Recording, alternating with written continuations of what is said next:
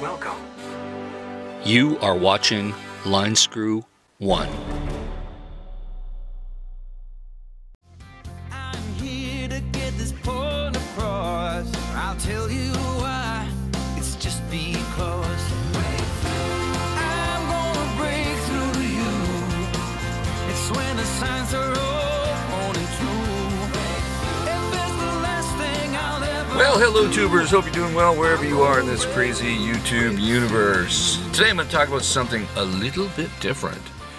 And it involves personal security and something you should be thinking about. Something just kind of a light bulb went off my head yesterday when I installed this system. I went out and I bought this Eonon, I think I'm pronouncing it right, E-O-N-O-N, Eonon, head stereo system.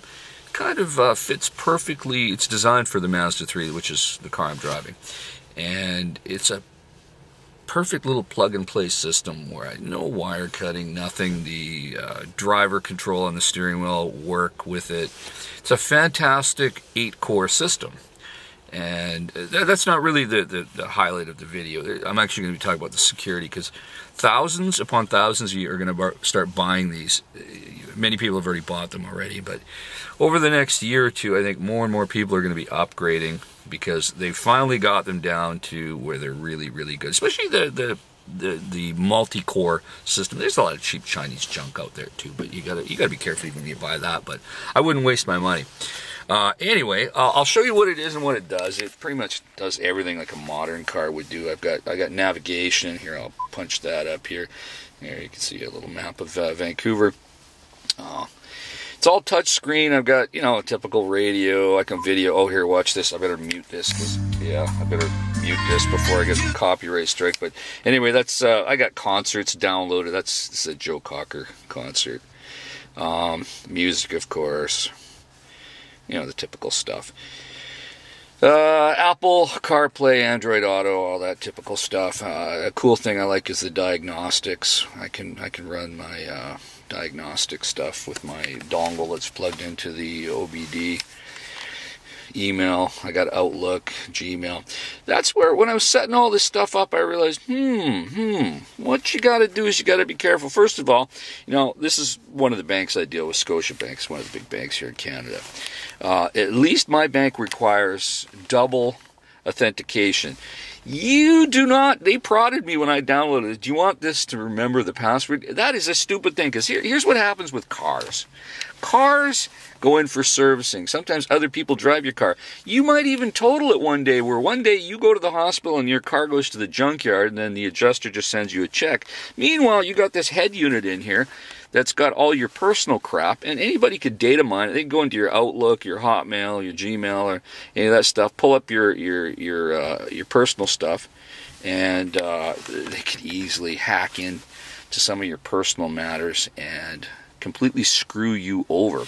So what I suggest you do, if you get one of these head units, when you go to set it up with your Google account or your Gmail, use a throwaway account. That's what I did. And unfortunately, I'm going to have to go home today. I'm actually just coming back from Vancouver. I'm going to erase my Outlook account. I got a couple Hotmails. I'm old, of course. Us old people use Hotmail. I'm going to erase this completely because it's my backup authentication for a lot of stuff.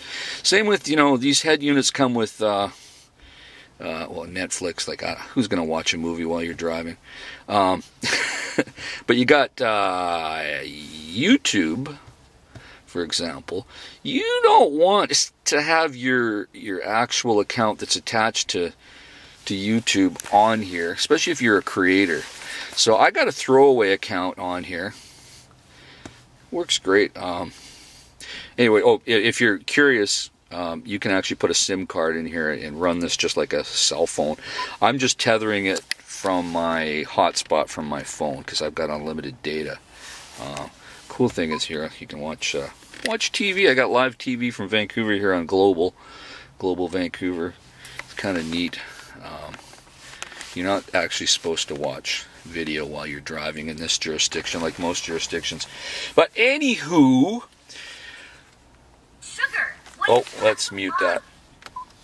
Anyway, so if you buy one of these units, take my advice. Don't have Google save any of your passwords.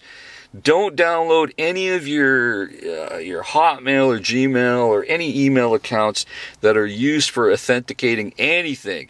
Create a bunch of BS accounts that are throwaways if you have to, just so you can activate it. And in the event that somebody gets a hold of your car, steals your car, services your car, or your car gets in an accident and this head unit winds up in a junkyard and somebody powers it up and realizes, hey, I can data mine enough stuff from their email accounts to maybe crack into their bank account, crack into their YouTube account, their AdSense account, or even create spammy, email scams where they can email your friends and family pretending to be you using your actual email accounts that other people expect you to be you, but in fact it isn't. So something to be concerned with. And I've seen a few people on YouTube talk about this, but it's not talked about to the extent that I think it should be. And let's face it, people are putting these things in everywhere. They're putting them in their motorhomes, they're putting them in their cars. And like I said, this thing makes my car do everything that a new car can do. I got front camera, back camera, GPS, and everything all hid under here. My 4G antennas and GPS antennas are all hidden under there. So install was super, super clean. And it was really easy to put in, as a matter of fact, at least for this Mazda 3. So, if you're considering buying one of these, buy a good one. Make sure it's got, 8-core processor and a lot of memory and a lot of USB out so that you can plug in all the extra goodies. Now, this is an Android 12. Unfortunately, you can never update the Android system, meaning that if you got a 12, you're stuck with that. But, you can always, as long as it's supported, there's always new apps and things you can do with it. So, after pondering me hooking this up, I'm going to erase my Outlook account on here, because last thing I want is somebody hacking in and causing me problems, and I don't think you would want that either.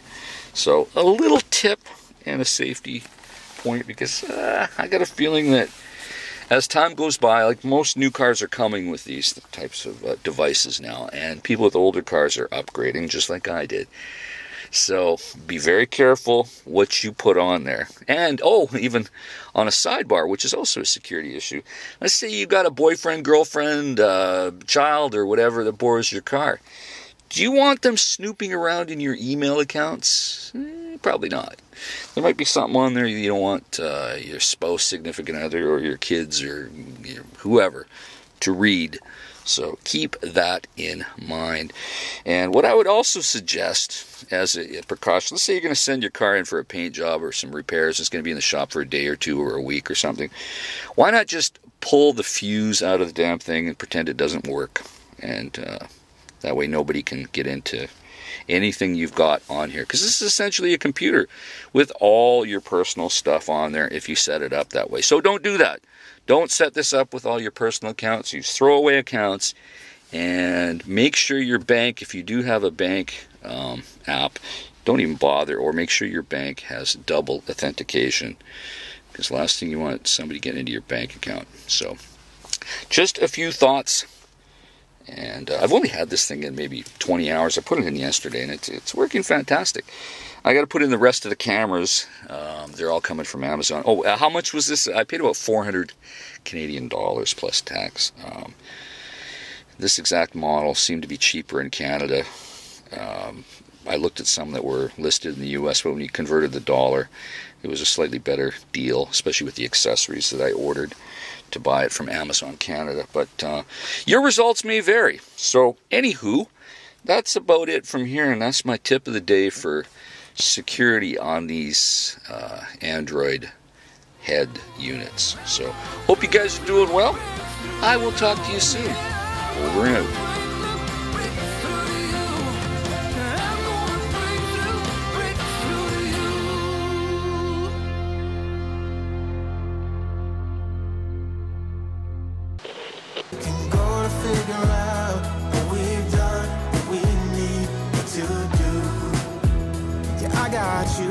got you, I got you.